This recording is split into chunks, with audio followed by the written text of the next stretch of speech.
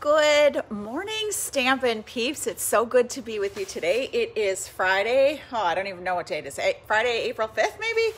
Yeah, April 5th. Ha! It's Friday, and it's time for Facebook Friday.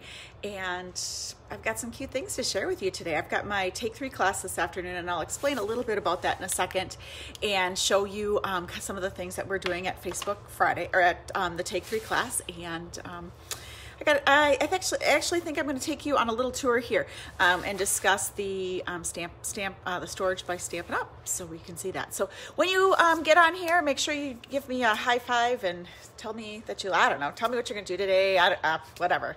I see Tracy's here. My desk is still clean, Tracy. I'm almost ready for the other one. Hey, Tammy, good to see you too. So, let's see, what am I going to do this weekend? I have a work this weekend. I have a baby shower, and I actually have a card stamped already. Go figure. So, and hopefully get outside and do a little bit of cleaning. I need to get Ella's room. We were in the process of getting her room redone because it's time.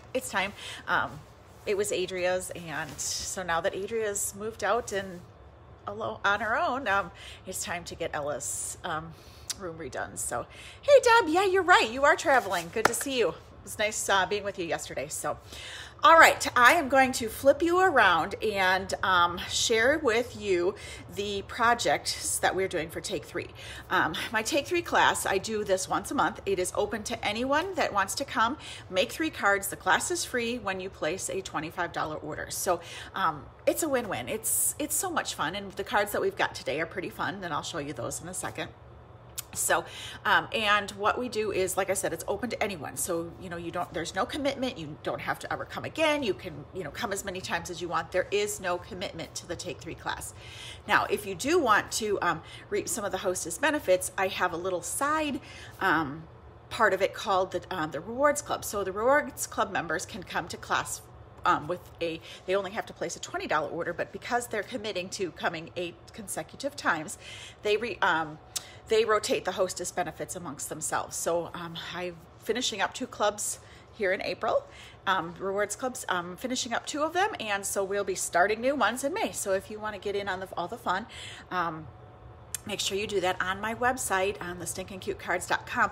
I have a little section that is available just to the Rewards Club members that has exclusive content, and we've got challenges and fun stuff like that. So plus, we have some fun stuff. I'm going to give away a stamp set to them this month with a challenge. I don't know. It's just some, extra fun. So, but they do get to be hostesses once in that 8 months, and to date, I've been doing this for several years. To date, we have always achieved the half price items. So, some of those higher ticket items that you're looking at, that you are admiring in the catalog, this would be a great time to, put that on your list and become a Rewards Club member. So, let's see here. I'm going to flip you around. Hey, Debbie, good to see you too.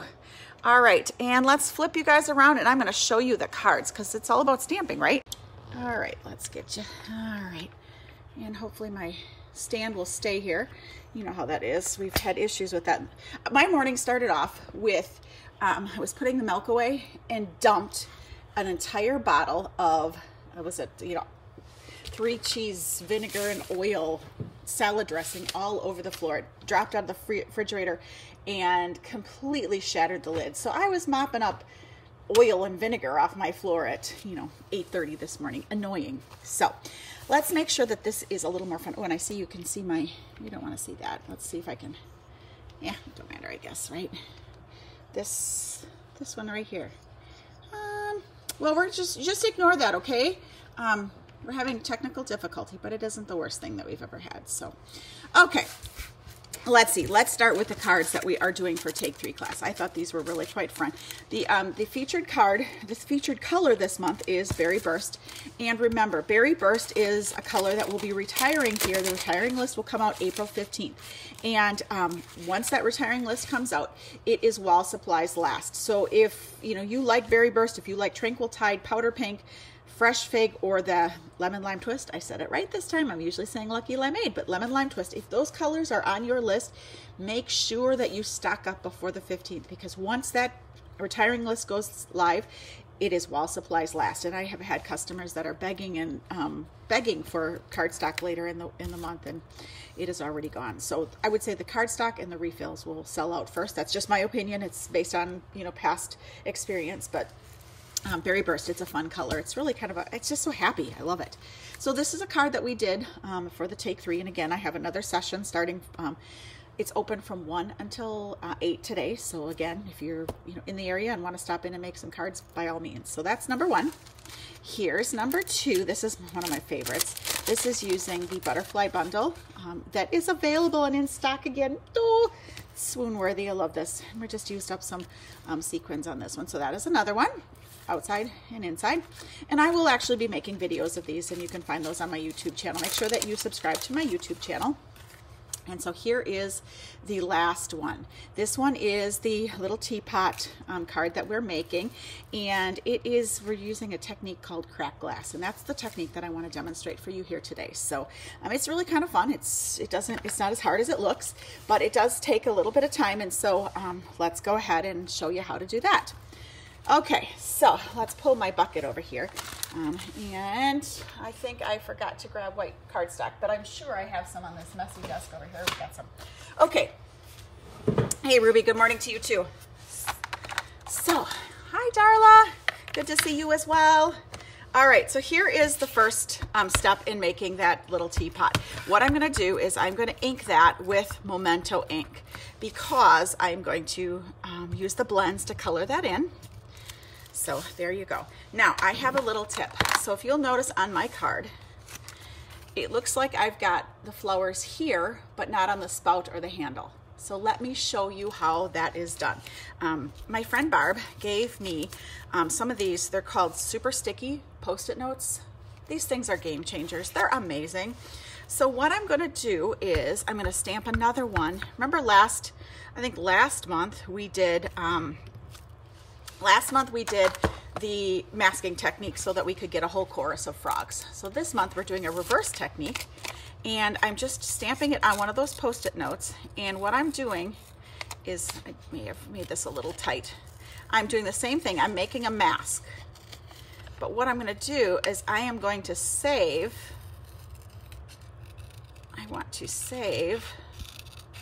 the negative. Does that make sense? I want to save this part, because I am going to mask here.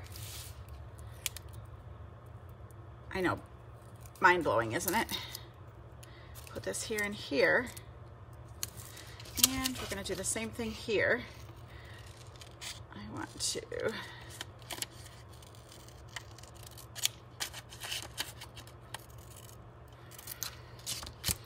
so this one is going to go right here. Isn't that cool? So here's what you're going to do then. You can take your little flower, and we're going to stamp here, we're going to stamp here, and we're going to stamp here. So then when I remove my mask, my handles and my spout were not stamped. I know, isn't that so cute? It's so cool. It's such a fun technique. So what we're going to do is we're going to go ahead and use our blends, and we're going to get a teapot that looks like that. So now the next step is a little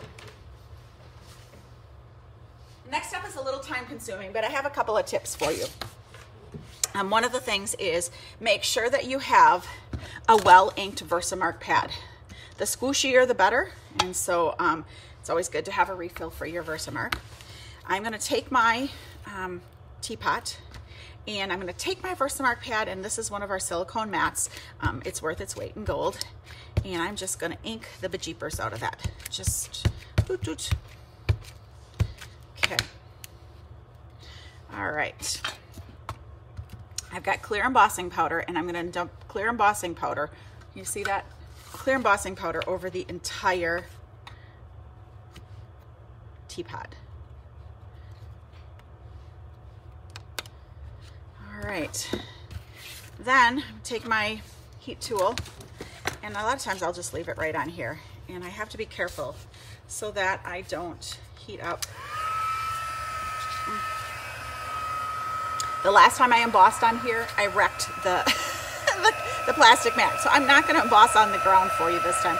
So what you're going to do is you're just going to, can you see how that is changing? The whole teapot will be glossy then. It's going.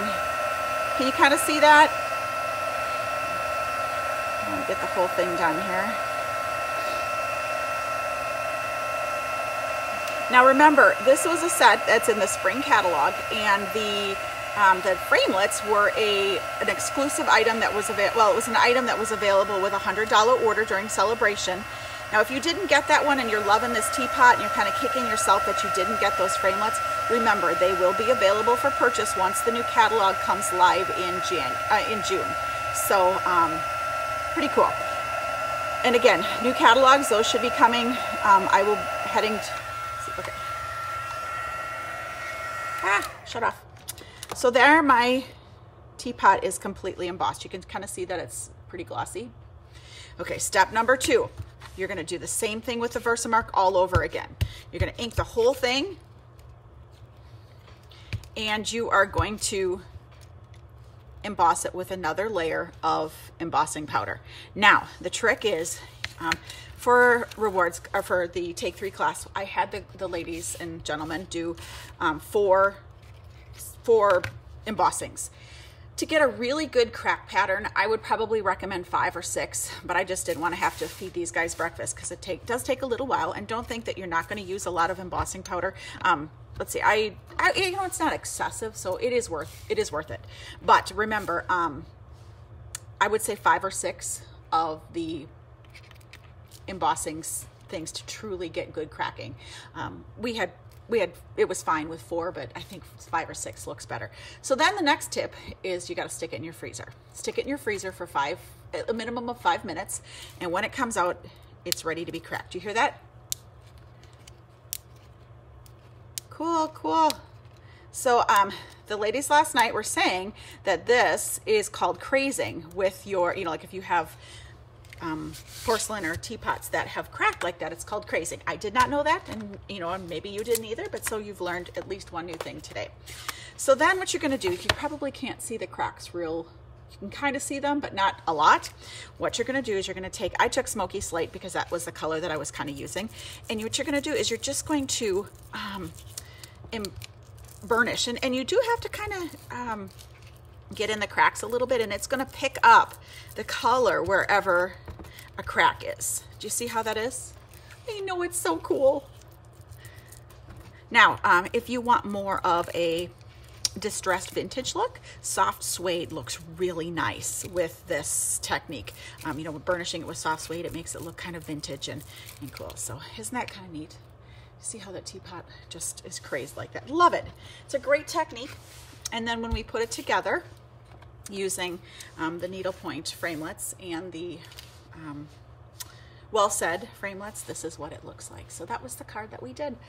So isn't it cute? I also did the same technique, but I only embossed it once. I just wanted the rose glossy. I didn't want it cracked. So I just did the rose just one time, and then this time we did 4 here. Again, 4 to 6 would be adequate. So isn't it awesome? So cute. Yeah, Ruby, it goes a lot quicker than you think it does. So the ladies did quite well last night, and so loved it. So anyways, real quick, if you make sure that you give me a thumbs up on the video and share the video out there on your social media. And next week I will draw for someone will get this card in the mail along with 2 tickets to the Scrapbook Expo coming up on May, I think it's 3rd and 4th. It's Friday and Saturday in May, the first Friday and Saturday in May. So if you are interested in getting some free tickets, make sure that you share my video, and make sure that you follow me here too on Facebook so that you get some of the updates. So any questions about that?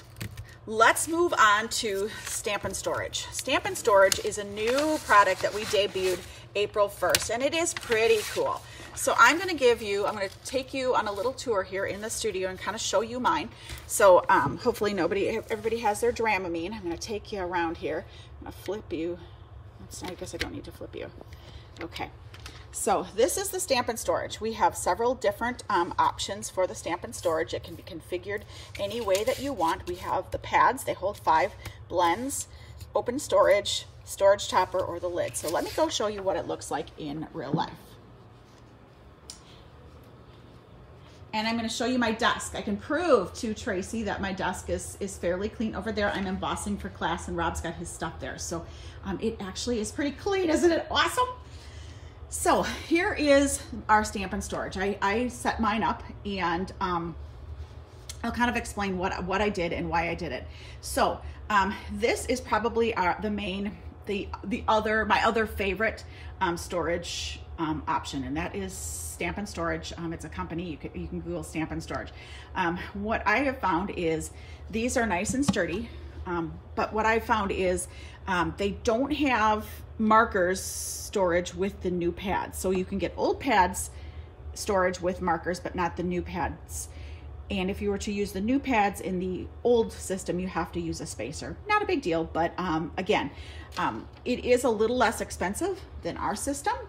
But what I really like about our system is the fact that it is customizable.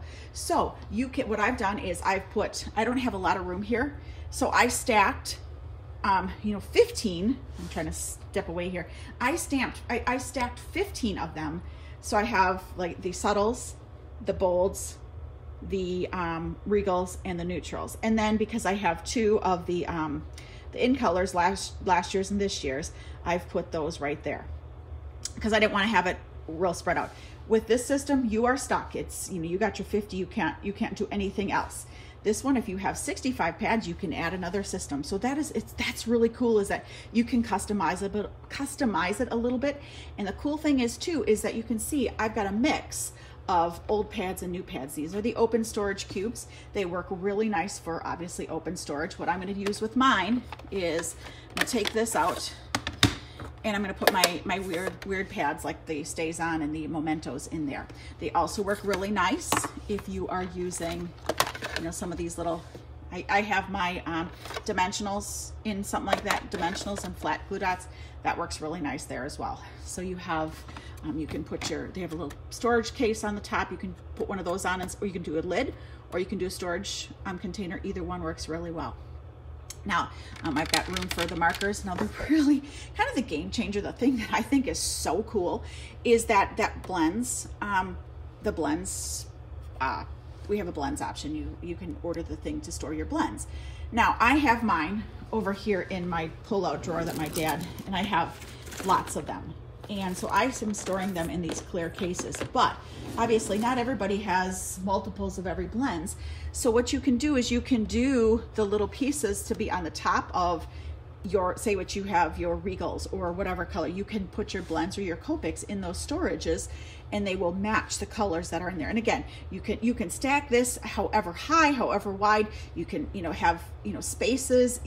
It's cool because it's customizable. So what I did was I placed an order for these, and then I used my Hostess rewards to stock up on the lids and a few things like that. So that is our storage by Stampin' Up, and it is pretty cool. I like that it's white, it's bright, it's happy. Yeah, I really think it's pretty cool. So it makes my desk look kind of fun, and you can kind of see how that looks out there. So again, it's cool. I like that it can be kind of mixed up a little bit. So yeah, I know it is pretty cool. So all right, that is probably all that I've got for you today. I wanted to share the cards for the Take 3 class and that cracked glass technique. That is so cool. But again, yeah, make sure that you share the video, and I will pick a winner from the shares to win you win 2 free tickets to the Scrapbook Expo. And if you can't go, I'm sure you have a friend, a creative friend that would love to go with 2 free tickets. So thanks again, peeps. We will see you. Make sure that you share this and like this as much as you can. Thanks. Toodaloo.